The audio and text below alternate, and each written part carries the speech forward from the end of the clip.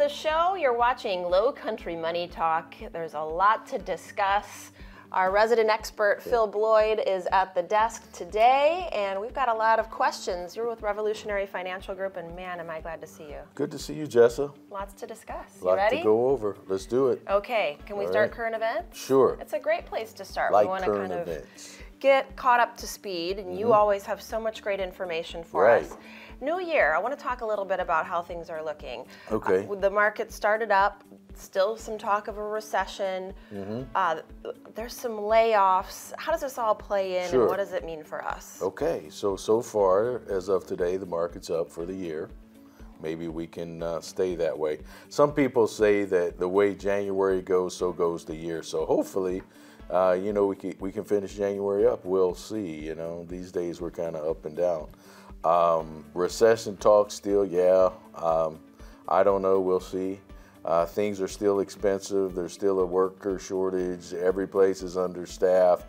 And then these layoffs. So layoffs may not necessarily be a bad thing for your investment portfolio, because that means the company is actually cutting expenses so that they can retain profits. That's so counterintuitive to me, though, Phil. Like you think of layoffs, you think bad, you think scary and not good financially, but actually it's not so bad necessarily for the investments. That's more of an economic, that's a sign of the economy. But as companies, if you see a company report and the company comes out and says, we had a great report, but we're expecting, things not to be so great this next year, and they address it by saying, okay, we're laying off 18,000 people to cut expenses.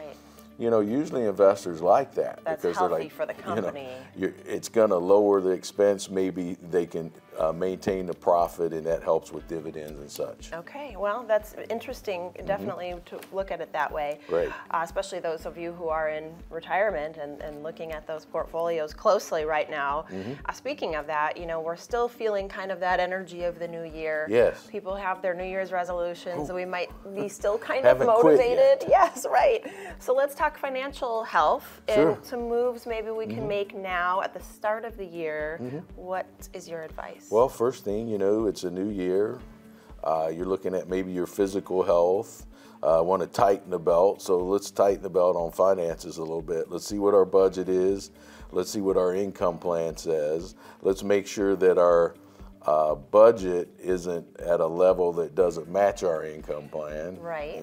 So we don't want to put it on a credit card or something like that, right? So let's look at our income plan, make sure we have enough in our emergency fund.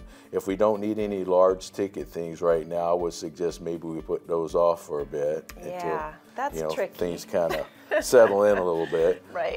You're getting ready to prepare your taxes, so let's look and see how much we've got going out in taxes and where we're taking money from, and maybe we can trim that up a bit. Maybe want to do a review and see what we're looking at as far as our investment expenses. Maybe we can cut those some. I feel like it's a good time to do that. Just, you're already sort of in the weeds planning for taxes and gathering things, so why not gather up your financial information and take a hard look at it, right? Let's get it all done early, and we can enjoy the rest of the year, right? I love it. I love it. I love like your that. ideas. Right. Okay, so for those of you who are watching or in or near retirement, it's a good time to have a plan, an income plan, a retirement plan, and just review all of this. Need to, yeah. And what I would say, if you're listening to me right now and you don't have an income plan, or your income plan needs work, I invite you to call now so that my team can help you. Create a budget, uncover your main risks that may pose a threat to your retirement. Learn about the options for creating income in retirement. Your retirement could be as long or longer than your career, so position some of your assets for the long term. So now's the time to do that wealth review. Yeah. So you want to call in and get that taken care of. Absolutely. Revolutionary income analysis. No obligation. That's what's nice too. If you want to take advantage of Phil's offer, it's a great time to do that. There is no obligation, so you can have him take a look. And a good client for you folks is someone who has $500,000 or more in investable assets. So that's nice to know, you know, where you need to come in. But give them a call. Call Rachel, 941-7791. I like your number. It's just easy. All right, guys. Rolls we off have a lot more after the break. You ready? Yes. Lots to discuss? Let's do that in just a moment. Stick with us.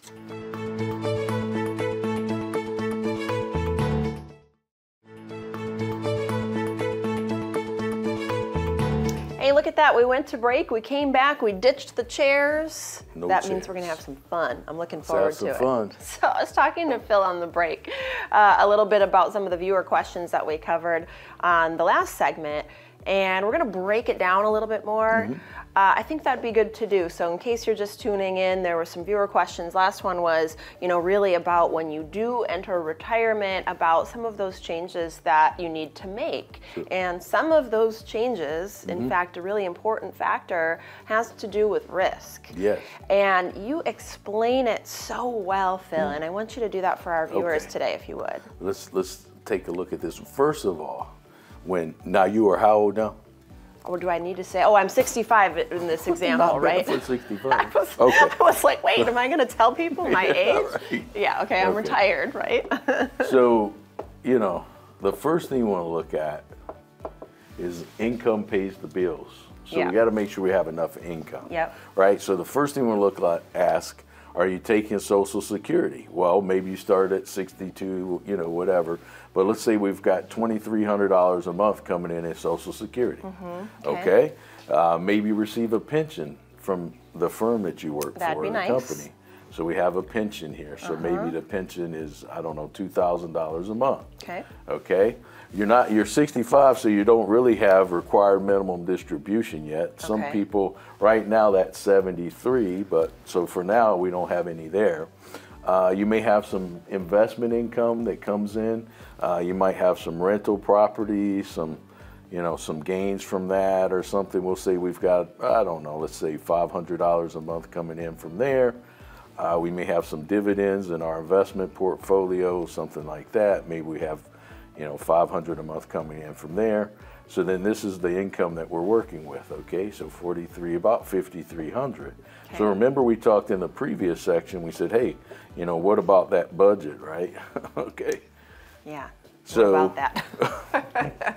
So maybe your budget is $4,000 a month, okay? So we're in pretty good shape. All right, then, so that looks good. Yeah, now if it's the other way around, maybe we've got some issues there. Yeah. So then we've got our expenses are about $4,000 a month. We've got $5,300 a month coming in, so we've got a little bit of discretionary, you know, maybe another $1,300. Okay. So that's pretty good. Yeah. Now we have to establish our emergency fund. Right. You know, in case, you know, we need a new stove. Now, I prefer gas stoves. I know there's been some controversy about that. Yeah, that's right. Okay. But that emergency, okay, so what does that need to look like at 65? So, you know, let's do 6 months expenses here. So we went about $24,000 in the emergency fund. The reason we don't want to put too much in the emergency fund is usually that's going to get a pretty low rate of return. Okay. So there's a trade out, liquidity that's more than I was for thinking. Money. So, but I got you. Okay. 6 months expenses, not income. Right. Okay. Right. Okay. All right. You know, and the budget would also include taxes, you know, whatever your taxes are. Right. Okay. Okay, so we've got all that covered. So let's say we take care of all that, and we're going to say, oh, wow, you know, there's $1 million there.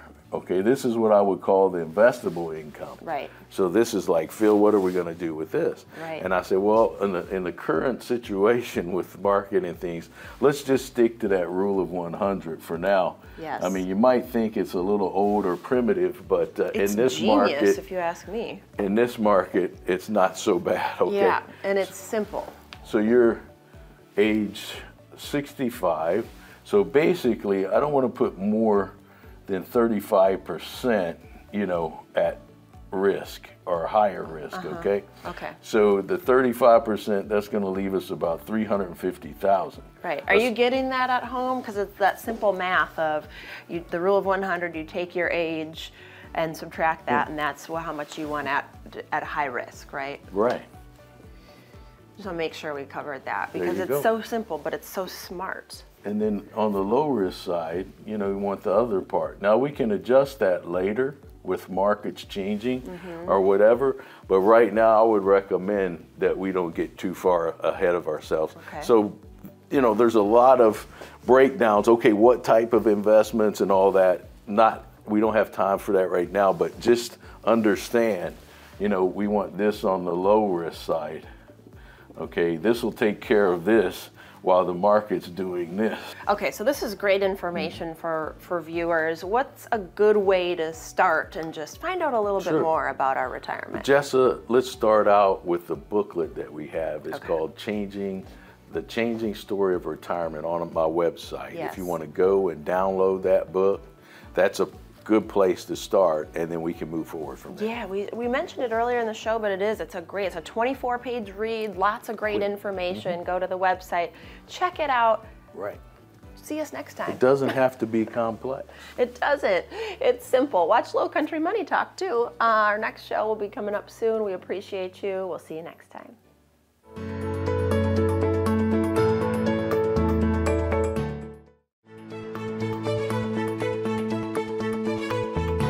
Welcome back to Lowcountry Money Talk. Phil with Revolutionary Financial Group is here, and we had a great discussion before the break, and actually during the break as well, which we all often do. For those of you who are just tuning in, we're talking a little bit about current events in our first segment. I do want to expand on some of that discussion, Phil. Sure. I know there's a lot of viewers at home who are either, relatively newly retired, or maybe you're about to retire and this market is making you nervous. So let's discuss that, because there are some steps that viewers can take to arrange their retirement portfolio in a way that is going to serve them in this market this time, and I don't know what that is, so I need your help. All right, Jessa, let's think for a second. First of all, let's make sure we have enough money to retire. That's important. Okay. Let's check our budget. Let's check our expenses. We don't want to run out the gate. Now, a lot of people are going to be laid off, so they may get to a point where they don't have much choice. Right. Because there's a lot of layoffs coming, unfortunately. So that's something to consider. But if we are in good shape and we're ready to retire, then we need to understand now that we're retired, things are much different than when we were working. Right. So when we were working, we discussed this at break, is, maybe I have a 401k and I have a deduction coming out of my paycheck every 2 weeks, or however it's set up, and there's some matching funds from my employer, right? Yeah. Okay, so I retire, that's over. So I've automatically had all this dollar cost averaging going on all my working career, and I've accumulated, and over the time I'm like, sometimes it's up and sometimes it's down. And we don't worry about it so much in that period of life. Well, we've got the employer match that helps. Yes. And we have fresh money going in there every pay period. Absolutely. Well, that's over now. Yep. So I always tell people what we've got now has to last. Right. So in this very turbulent, volatile market that we're in, we should be very cautious. And so it would be better to make sure, based upon our age and some different income factors, that we had quite a bit in low risk and then the appropriate amount in the higher risk type. So not only do we no longer we're not stashing that money away, we don't have the match anymore, but also we're older at this phase of life. So a whole nother thing to consider. Right. And when we look at a bear market, typically the S&P 500 index in a bear market may go down as much as 35 to 40%. And if we look at 2008 as an example, it took 5 years for that index just to break even. And if I'm taking income out of my investments and that they go down 40% in value and I'm still taking income, we don't have time for that. We got a big problem. Yeah, so we want to make sure that we have the right amount at risk. And then we have, I would even be a little bit more cautious now. And even if I was supposed to have a certain amount at risk, I might even pull back on that right now under these market conditions. Yeah, and you were explaining that to me on the break too, because counterintuitive for me, I would think, go ahead and put it all in on something that you feel good about, but you're saying, no. Okay, this is why I'm not doing this, we'll and put you are. all of our chips on the black. Yeah. Two. I don't know if the two's black or red, but we don't put them all. We don't want to do that. Okay, so little by little. Little by little. I think we still stick with that dollar cost averaging. You know, so little by little as the market, you know, kind of goes back up, because it still may pull back some. I've learned a lot from you, but I still have a lot to learn. Right. So that's okay, because we've got more shows. Okay. There's a free booklet that is really exciting. Share with us a little bit. I have a booklet called The Changing Story of Retirement on my website. You can download it free at revolutionaryfinancial.com, and that'll help you, you know, if you're even in retirement or you're close to retirement, you may want to take a look at that. Yeah, you're going to love this, actually. I highly recommend it, revolutionaryfinancial.com. It's 24 pages, so it's not an epically large read, but it's got great information about taxes and expectations, planning tips, so it's perfect. Some of the best plans are simple. So, I love that. You know what else I love? After the break, we're going to do viewer questions. Yes. One of my favorite things to do. I know it's our viewers too, so stick with us. We'll be right back.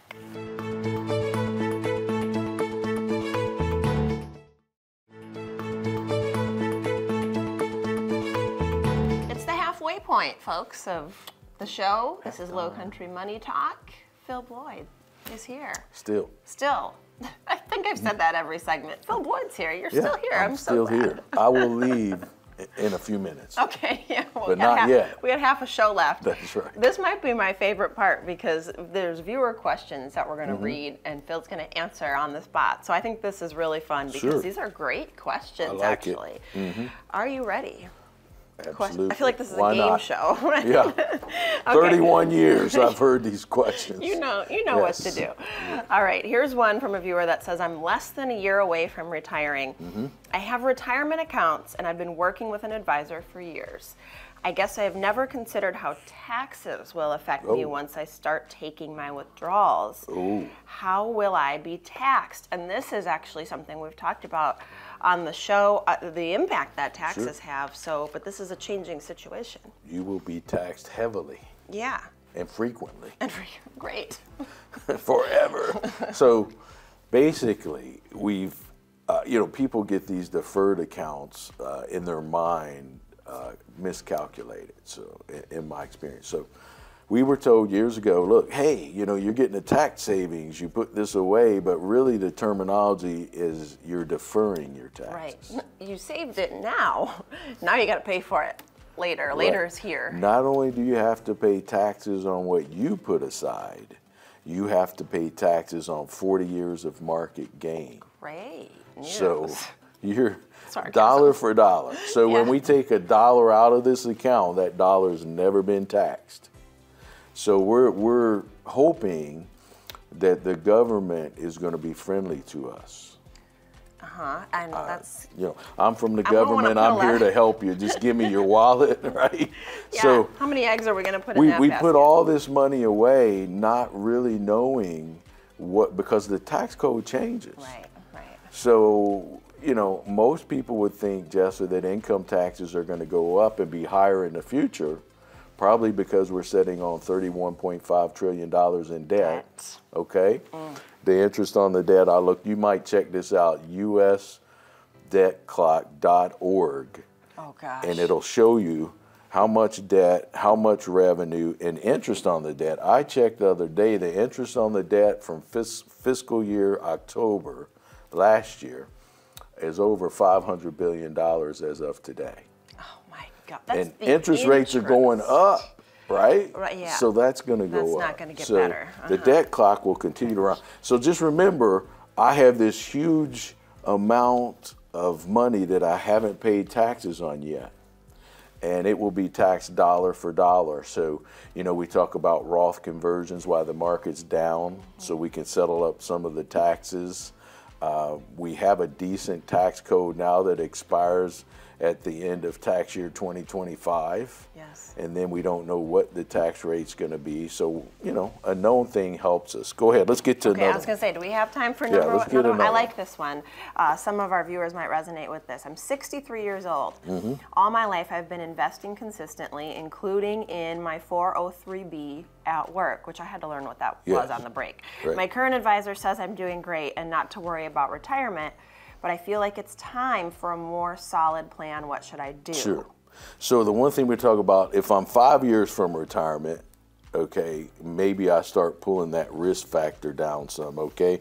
2 years, 1 year, maybe I pull that risk factor way down because what I've accumulated, you know, over time, if we have a big sell-off, I think we spoke about this before, and I'm up here, I've got all this money and the dollar cost averaging and the matching and all that stops. This is really at risk, so I really need to be careful. So I might seek out an advisor that understands and works with retirees. Right. And maybe he's not, you know, a lot of people get wrapped up into financial planning and all this stuff. They forget about the distribution. How am I going to get this money out? You need a retirement financial planner. You really Somebody do. that's used to working with retirees. Yes. And I don't know if this is common knowledge. A 403B is similar to a 401k. I did not know that. Usually nonprofits, you know, they would have a 403B instead of a 401k. Okay. Usually. Yeah, that makes So, sense. Okay. you know, not all professional help is the same. Yes. And I'm an independent, local, and fiduciary advisor. So what that means, I'm required by law to manage my clients' money